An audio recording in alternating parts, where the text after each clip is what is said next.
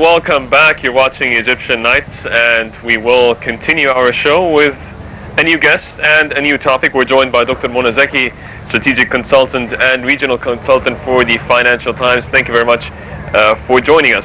Now, being an international consultant in strategic planning and marketing, it would seem that we lack planning here in Egypt.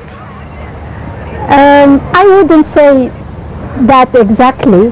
The idea is we need more of strategic thinking. Which by strategic you mean long-term What thinking. is strategic thinking? It's the vision you formulate, what you want to be or what your business want to be on the long term, in the future. So this, once you formulate a vision, you make a kind of a profile for your company, your business, or even your life, because I believe that strategic thinking is a way of thinking. It's a culture we should really promote in our lives, in our business, in our everyday life, not just on long-term planning. So once you formulate this vision and you make a profile of it, this will lead you to planning, and here comes the strategic planning. After strategic thinking. So you have the strategic planning and you have the operational planning. The strategy and the tactics, they both come after the strategic thinking, which is the vision you really want to formulate for the future of your company or even your life. Doctor, is it the problem that mainly the objective is not that smart? The objective is not smart. We don't have like long-term objective and what to achieve now and not specified. But you know, once you have this vision, because you really have to sit with the key decision makers and the leaders of the business or the leaders of the government or the country or the leaders of your own leader of your life. You know, once you formulate this vision, once you decide and you test and you capitalize on the problems and the opportunities, and you have this vision formulated, so you set your objectives, your goals. Are they realistic? Are they feasible? Because you can set unrealistic objectives, and that's when it's really not very smart, you see. So you need to study the opportunities. It's very much like the SWOT analysis. You study your strengths, your opportunities, you study your threats, and you see where you fit here and what can be really achieved and what cannot. And sometimes you have a dream that looks unrealistic, but you work so hard in planning, back to planning, and the importance of planning and strategic planning, you work so hard to realize this dream and make it true. So there is nothing impossible in life. It's just it needs a good vision, good planning, good tactics, good implementation, and definitely you will have good results. But there's definitely been a shift in terms of how businesses think in terms of their future. There has been positive development. Would you tend to agree with this assertion that businesses are openly embracing this type of thinking, this culture that you were talking about? Absolutely, because now business is more open. Because we live in a globalized business. It's the global economy.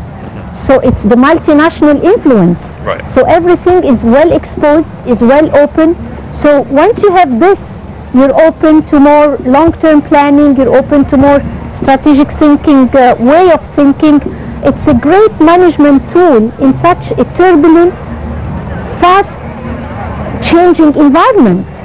Unless you have this strategic thinking and this vision, I don't think you can, at least you cannot guarantee sustainability, because without planning and operational plan, there is no sustainability in the business. So you're absolutely right that the shift now is more into the culture of strategic thinking and strategic planning. Doctor, usually, I don't know, but I believe that marketing is something very important, and usually have a problem with marketing, actually. And when we started to concentrate on marketing, we started to move on to HR, because again, how to apply to be a good marketeer.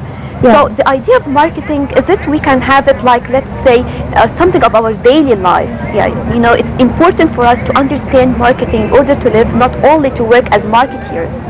Yeah, you know, marketing, this famous 4 P's of marketing. You have the product, you have the place, you have the price, and you have the promotion.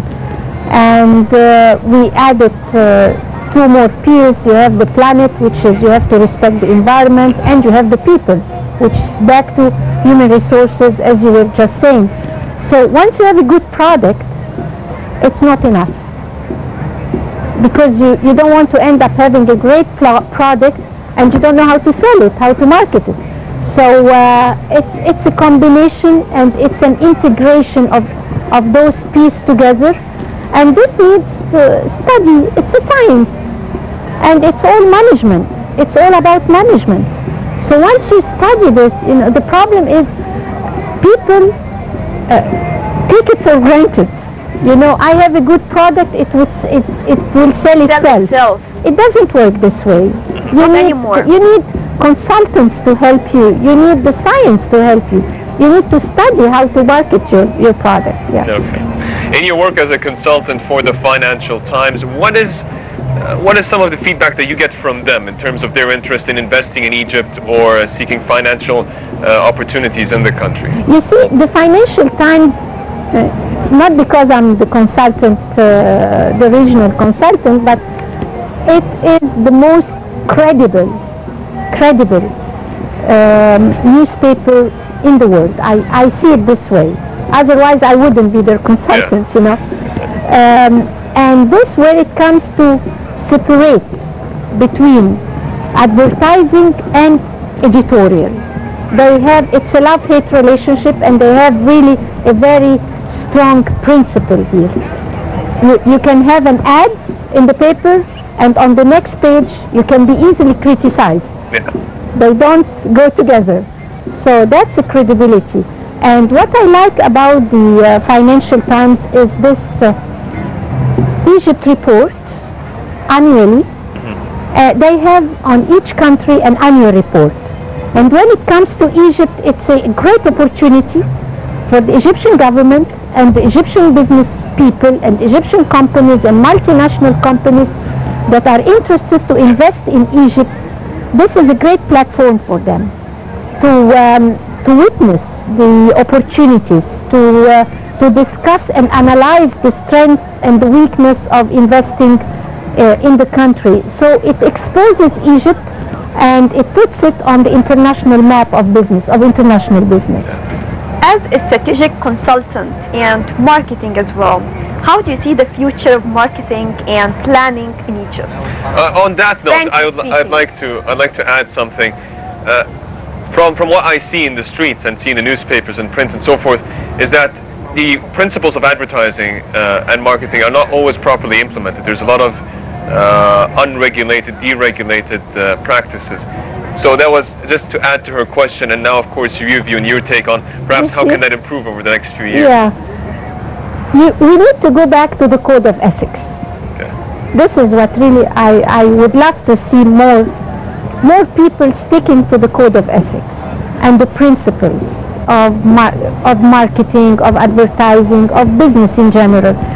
But what I see really and would love to see is the integration of those principles into social work, social responsibility, into community service, into, for example, by pure chance, this morning I was discussing with a colleague of mine and a good friend of mine the establishment of a foundation called the Streets of Hope Foundation.